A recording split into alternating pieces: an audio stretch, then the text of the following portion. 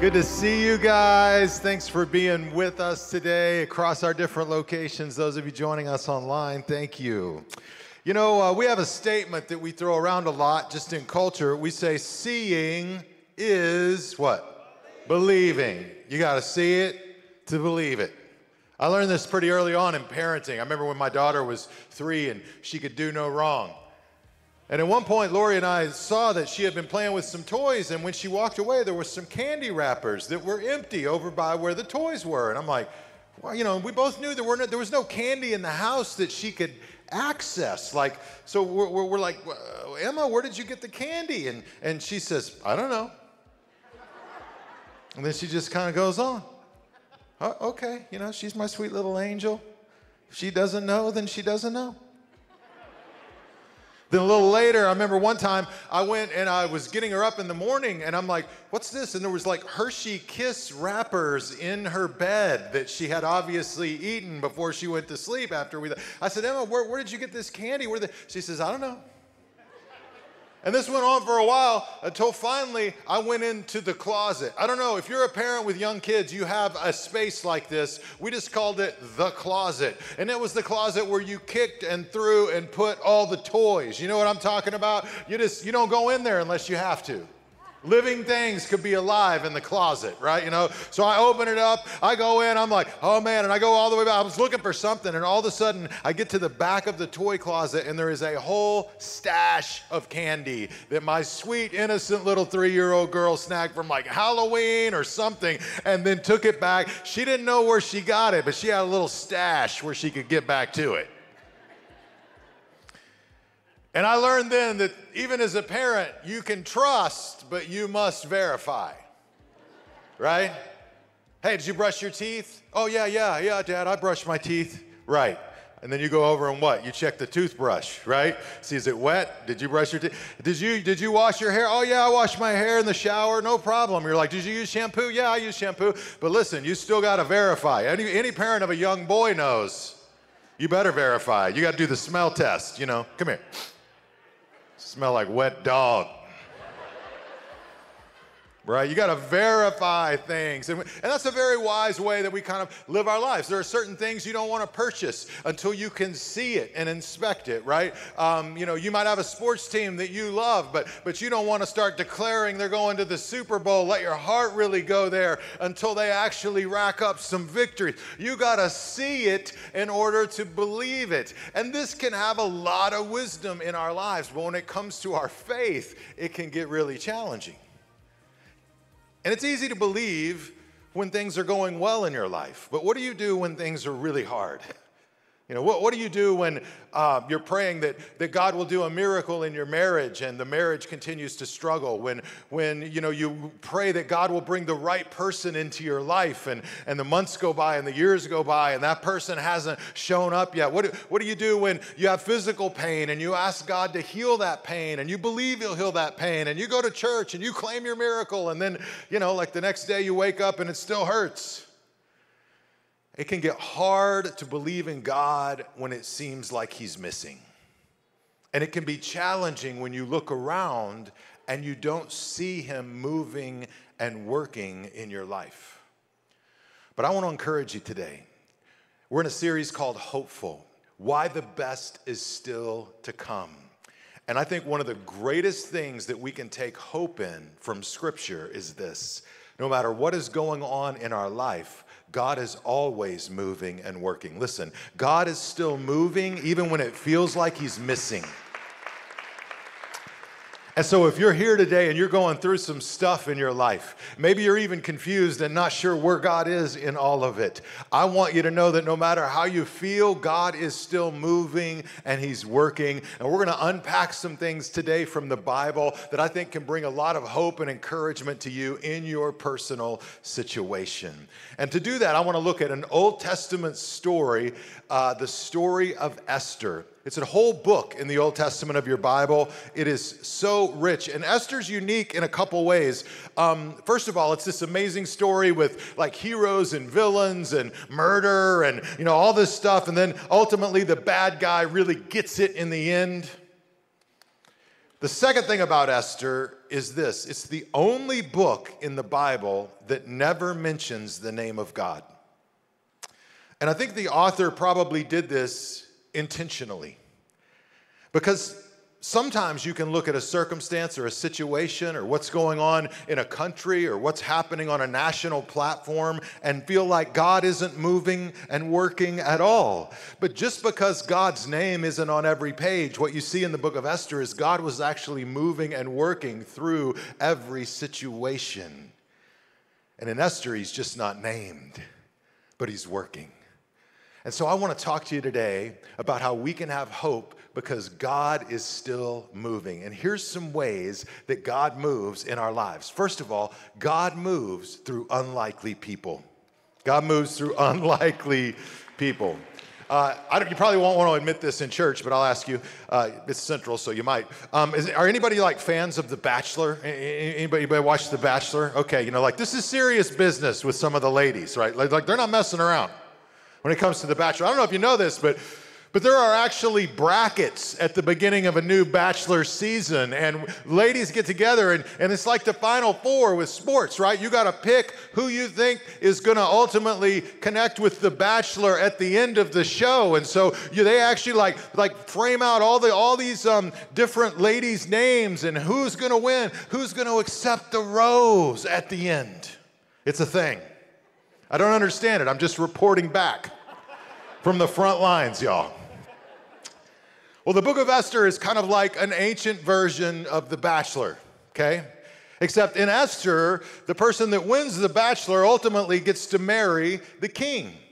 So Israel at the time Esther was written was ruled by King Xerxes. And he was a non-Jewish king who ruled over that area of the Jewish people. And King Xerxes had a 187-day party to celebrate how awesome he was. I mean, come on, y'all. We think we do it big. People think, oh man, they do it crazy in Vegas. 187 straight days. And at the end, everybody's a little tipsy and had too much to drink for the 18,000th time, right? And so the king and all these guys are sitting around, and he says, somebody go get the queen and bring her out so we can admire her beauty. And so they send for the queen, and the queen's like, I'm not doing it. She's like, I am not going to be paraded out there in front of a bunch of drunk men again for my beauty, right? She's like, I'm not going to do it. And this throws the king into such a rage that he says, basically, long story short, he says, we're going to have a contest. And we're going to collect all the beautiful, eligible women from the whole land, and we're going to put them in this massive bachelor beauty contest. And I'm going to pick a new queen. And so he goes through the whole thing. And this is where we meet this woman named Esther. She is a Jewish person. She shows up on the scene. The Bible says she's beautiful, she's lovely, and ultimately, when the king sees her, he's enthralled. We see this in Esther chapter 2, beginning in verse 17. Help me out on the red word. Say it real loud when we get down there to it. It says, and the king loved Esther more than any of the other young women. He was so delighted with her that he set the royal crown on her head and declared her what? Queen. So she becomes the queen instead of Vashti. Esther is now the queen. Now, here's what I want you to understand. When you read through the first 2 chapters of Esther, almost everybody agrees Esther is a complete failure. I mean, truly, like women read this and they're like, so Vashti is the only woman who showed spine. And she's demoted. And Esther, who just is all about her looks and her beauty, there's no mention about her character, about anything else about her, right? Esther rolls up on the scene and she's just totally compliant. She just rolls over. She just does everything everybody wants her to do. She does what the beauty officers tells her to do. She jumps through all the workout kinds of things. She does all the things to look beautiful and all this. She presents herself to the king. And then it gets a little dicey here, because most scholars will tell you like in the midst of this beauty pageant, there was a little more going on. Like the king slept with these ladies before he married them.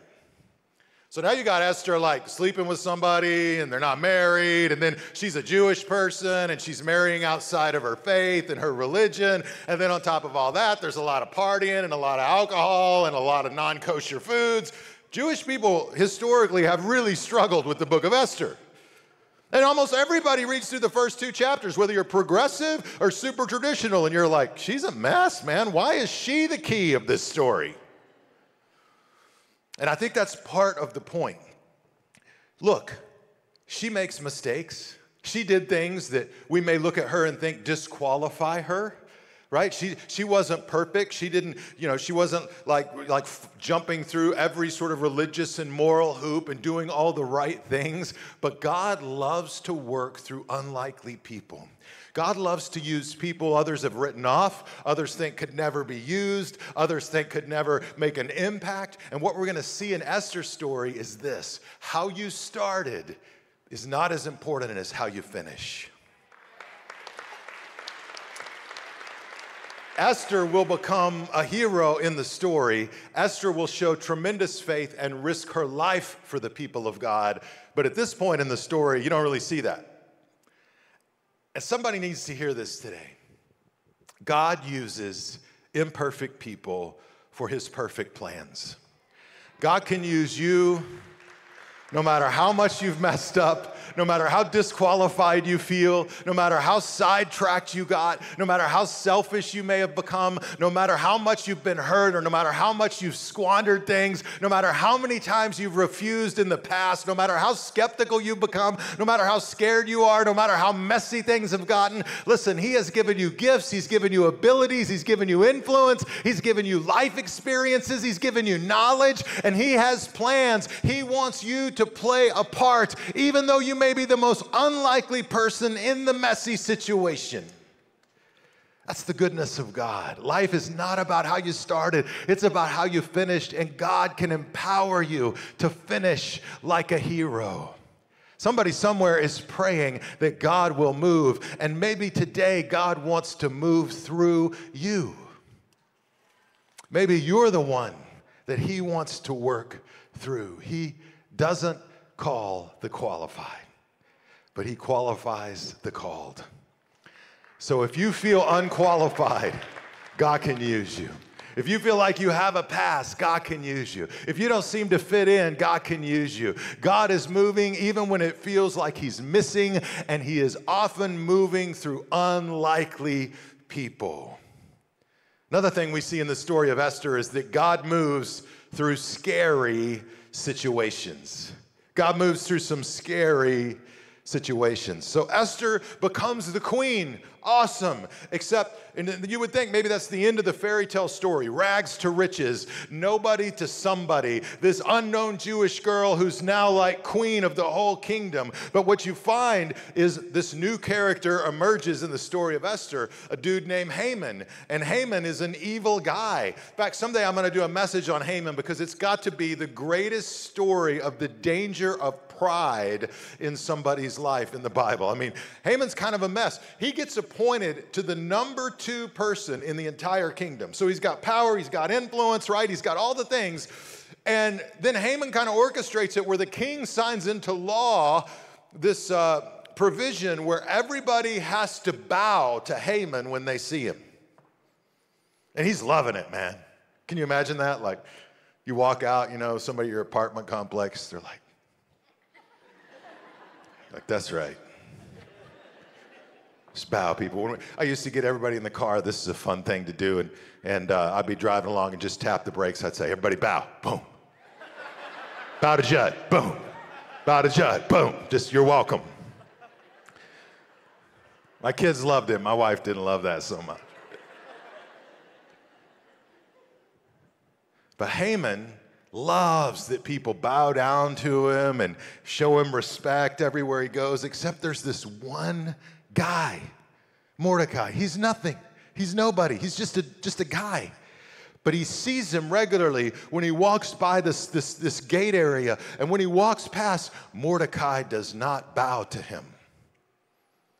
And we find out Mordecai ultimately doesn't bow because Haman's people, the Canaanites, have a long, violent history with his people. He was Jewish, the Israelites, and he's like, we're not doing it. But this just infuriates Haman. It gets under his skin. I mean, he's got all the power in the world. He's the second most powerful person in the whole kingdom. He's got everything, right? Money, privilege, everywhere he goes, somebody. But there's this one nobody that doesn't bow to him, and he can't live with it. It keeps him up at night. It bothers him. He starts obsessing about it. He says, I'm going to find out who this guy is. He says, finds out Mordecai. He's a Jew. And so he basically decides, not only does Mordecai need to die, but all the Jewish people need to die. Let's kill them all. And so he orchestrates and plots to kill not only Mordecai, but the Jewish people. And he basically gets the king to sign a decree that says on a certain date, basically it's free reign on the Jewish people. You can kill them, you can plunder, you can take what they have, and they can't fight back. So Haman's feeling pretty good about himself.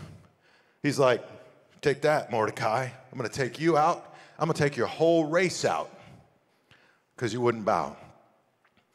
Some of you might be in a situation where you feel a little defenseless right now. You ever been in a place where you just feel like your back's against the wall? You got an employer who's out for you. You know what I'm talking about? Right? You got somebody you feel like there's like a target on your back. Some of you are in a place where you feel like, man, right now in my life, my ex is making my life difficult and hard and saying all kinds of lies about me, and you feel defenseless. You know, some of you are in a place where with a family member you feel defenseless, or with an insurance situation you feel defenseless. We all know what it is to feel defenseless, but here's my encouragement: God is already working to solve the problem before it became a problem. That's what we see in the book of Esther. He's already moving.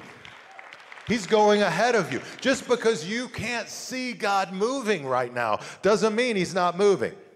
Just because you're not aware of what God is doing, that doesn't mean God isn't working. God loves to move and work through unlikely people in scary situations, and he shows up. And that's what he started doing, as we see in the book of Esther. There are two things that Haman didn't discover about this guy, Mordecai, the non-bower. Number one, he didn't realize that a few months earlier, Mordecai had been at the right place at the right time, and he had literally spoiled an assassination attempt on the king's life.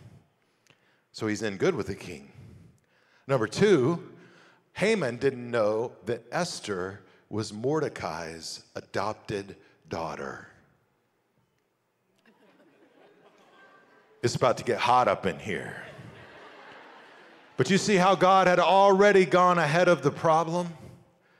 And even though it wouldn't be obvious necessarily in the moment, and it's not always obvious to us, take courage and take heart. God has gone ahead of you in your problems. When that problem rocks up in your life, it's not like God was totally unaware that it would ever rock up in your life. God has already done work in your life. Beside you, in front of you, behind you. He's preparing, and he is making a way for you.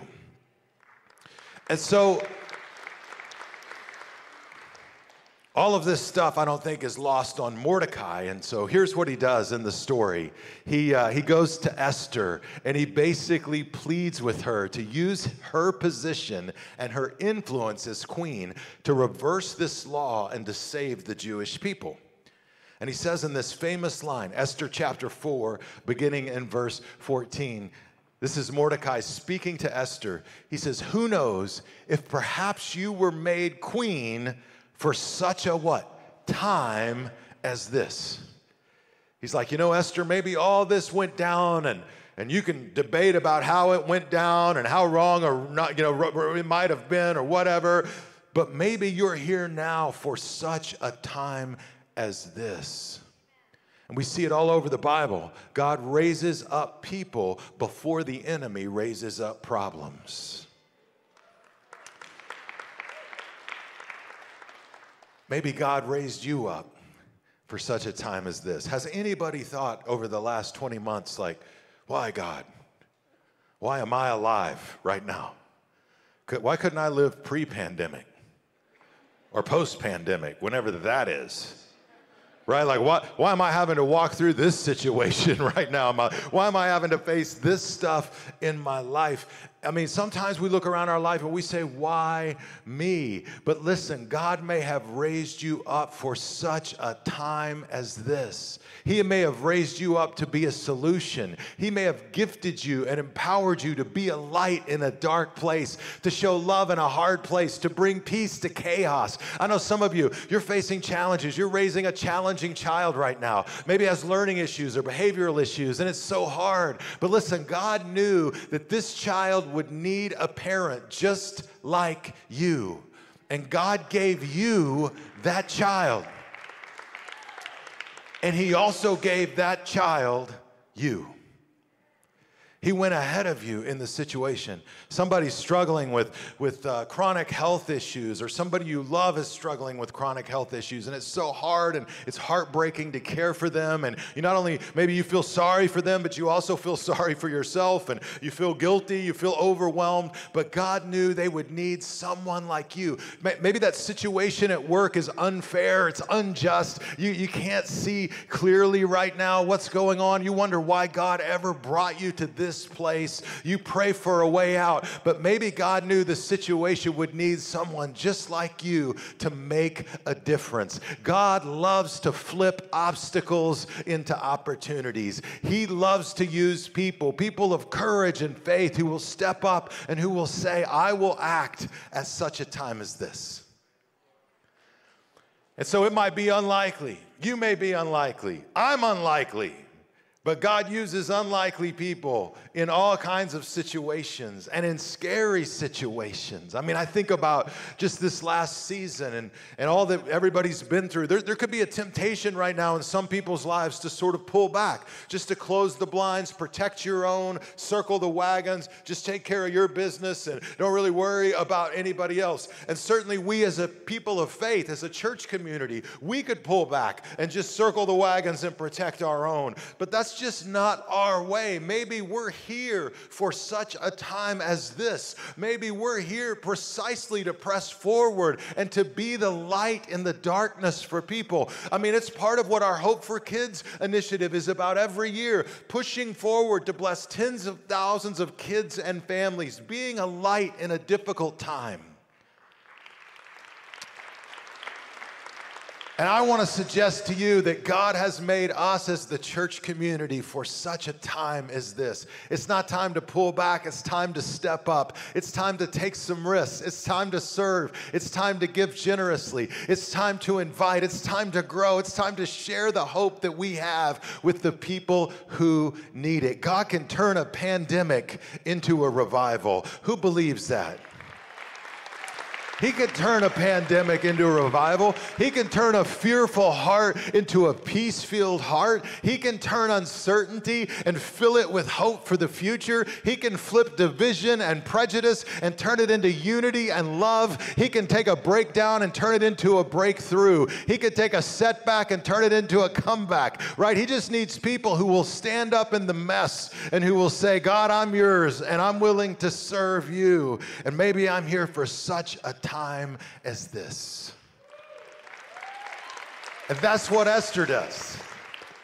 In fact, she's talking to Mordecai, and Mordecai's like, you got to do something. You have to go talk to the king. And there was this rule at the time that if you approach the king without being summoned, you could die. He could take your life. You did not approach the king.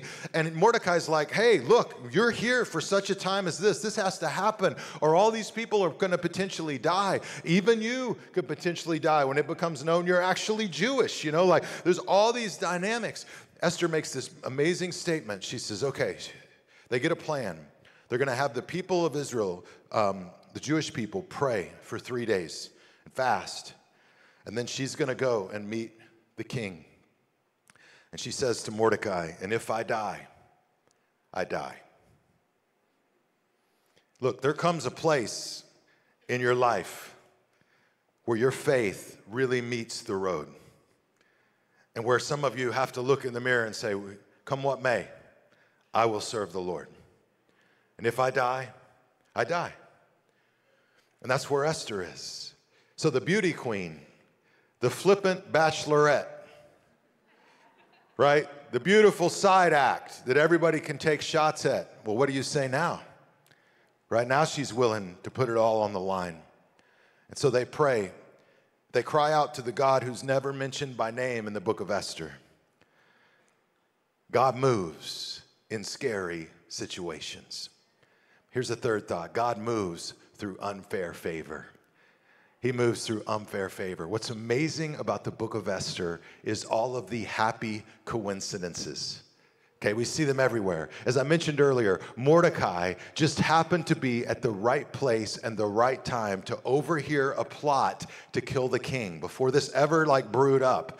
And so he chose to pass that information on to Esther, who passes that information along to the king, and it saves his life. And months later, the king just happened to wake up one night and he asks his servant to read him from the official court documents. And this servant just happens to be reading and to share the record of this dude named Mordecai who saved his life. And the king just happens to wonder if they ever did anything to honor this Mordecai guy. And the answer was no.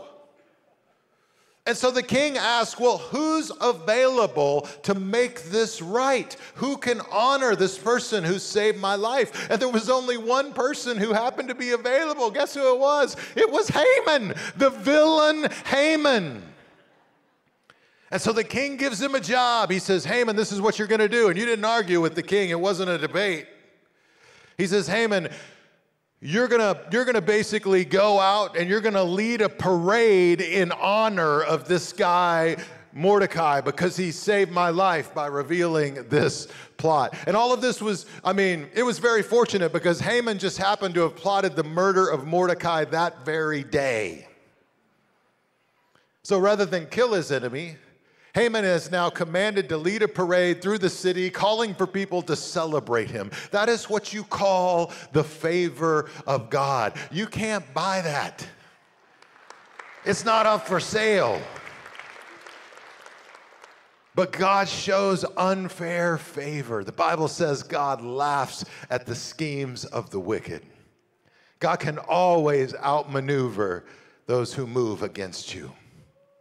And he's the unseen hand working for the good of those who trust him and walk with him. So here's this powerful principle. When you step out in faith, you step into his favor.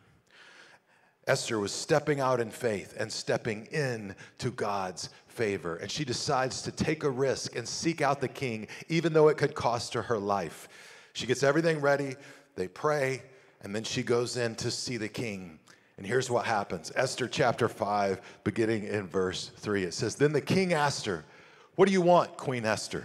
What is your request? I will what? Give. I will give it to you, even if it is half the kingdom. God had prepared the way. God had showed his favor. And he says, look, I'll give it to you, even if it's half the kingdom. Sometimes God's favor shows up in our life through the kindness of others. Right? God will predispose people to like you, to welcome you, to give you what you need. And then the reason maybe in your life that old interview went so well, or maybe the recent interview went so well, it wasn't just because you were awesome. It was God's favor over your life. Look, when that person in power gave you the benefit of the doubt and kept you from facing damaging consequences, it wasn't just about how sad your situation was. It was God's favor. When you caught that lucky break that made such a difference, it wasn't random. It wasn't the universe smiling on you. The universe doesn't care. It was God's favor, right? When you landed that deal, made that sale, caught that error that saved the company's reputation, it wasn't just your skill, it was God's favor. Some of you right now, you're good with money, you're good with finances, things are good, they're stable in your life. But look, it's not just that you're a financial genius, it's God's favor in your life. You got to recognize it for what it is. We all know smart people, talented people, deserving people, honest people who have things that don't go their way. But God's favor opens doors. God's favor softens heart. God's favor brings honor. His favor brings abundance. It overcomes opposition. It outmaneuvers every obstacle. Listen, God's favor, it increases your influence. It secures your success. It elevates you beyond your expertise. It places you in a position despite your performance. And God's favor is not fair. It is not fair. It's not about your past. It is about God's plans. It's not about what you deserve. It's about what God needs you to do so you can step out in faith and step into his favor. You can pray that God will show up to do more than you can imagine, even though you may not see him working right now in your life. And so Esther goes in this moment. And the king says, I'll give you whatever you want. And she blows the whistle on Haman at just the right time. And the king, when he hears Haman's schemed against Esther because she's half Jewish and this whole nation of people and that the king's been manipulated and used, he gets enraged and he basically has Haman impaled on a post that Haman had built to put Mordecai on. Game over. And then the king takes all of Haman's possessions and gives them to Esther. And then he goes, you know, this guy not only was faithful, Mordecai, he saved my life already through an assassination attempt. And the way he's managed this situation, he raises Mordecai up to take Haman's place as his number 2 in the kingdom. And I say all this because just because God's name isn't mentioned on every page, you can see his hand working in every way.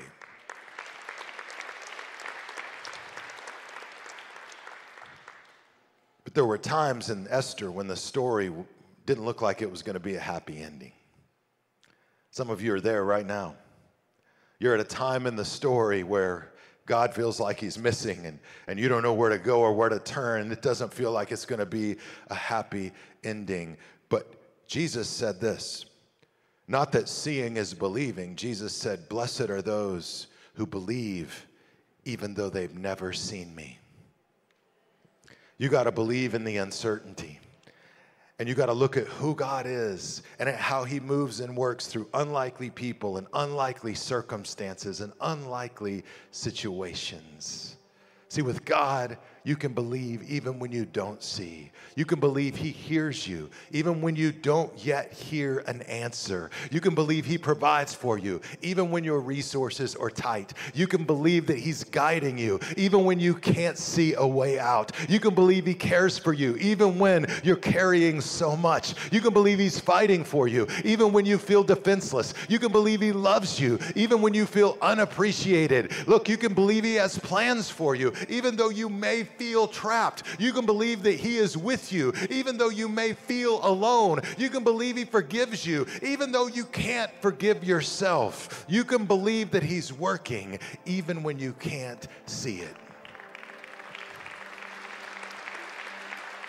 Because God moves through unlikely people and scary situations, and his favor isn't fair. And my prayer for all of us today is that we would have a sense of God's favor over our lives. A favor that we don't deserve. A favor, look, you didn't get where you are because you're so great, even though you're great. You got here by the grace of God the same way I did. And it's only the favor of God that will see us through and walk us through the valleys and the mountains ahead of us in our lives. Believe that he's working, even if it's scary right now. Believe that he's working, even if you can't quite see it right now. And hold on to hope, because he is a God who moves, and he moves through all kinds of situations. He's always working. Maybe for some of you, you know he's been working in your heart and life, even for you to hear my voice today.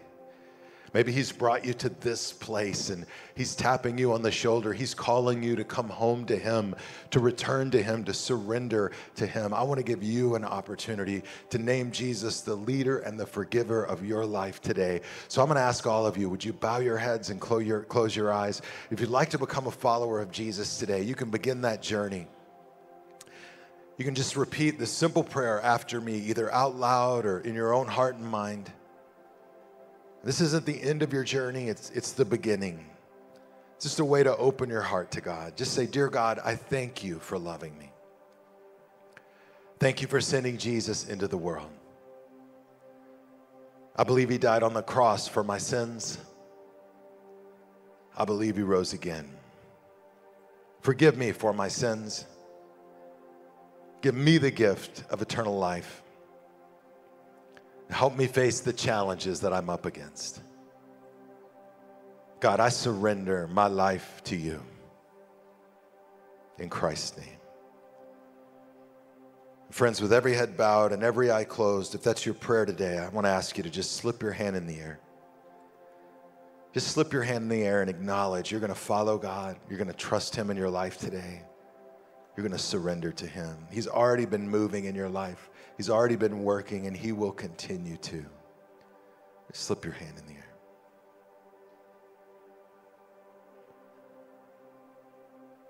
God, we thank you for your love. We thank you for each person reaching out to you today, and we pray you'll fill them with peace and joy. May they just experience the power of your Spirit working and moving in their life. May they be empowered to walk in faith every day. And God, will you fill all of us with your hope today in a powerful way? We ask these things in Christ's name. Amen. Well, let's put our hands together for those who made spiritual commitments in their life today.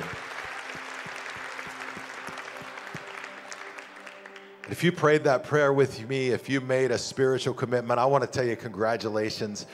We would love to serve you and connect with you. We'd love to know how we can pray for you. We'd also love to send you some free resources. If you'll just go to central.family, just click the link, I have decided to follow Jesus. Let us know you made that spiritual commitment, and we'll make sure to get in touch with you and see how we can help you and serve you.